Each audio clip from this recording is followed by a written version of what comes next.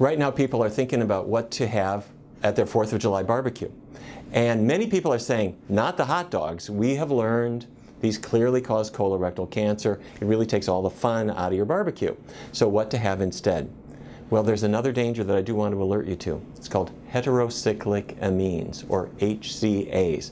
The heterocyclic amines are carcinogens. And the #1 food where they are found? Chicken. Does that surprise you? Chicken breasts, chicken drumsticks or wings. This is actually the biggest source of HCAs. They're not in the chicken at the store, but as it's cooked, the proteins and other constituents of the chicken change to produce these carcinogens. And they're very potent. They clearly increase the risk of cancer.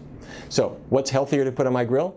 Corn on the cob, baked potatoes, sweet potatoes, all the veggies, the veggie burgers too, you can grill, but keep it healthy.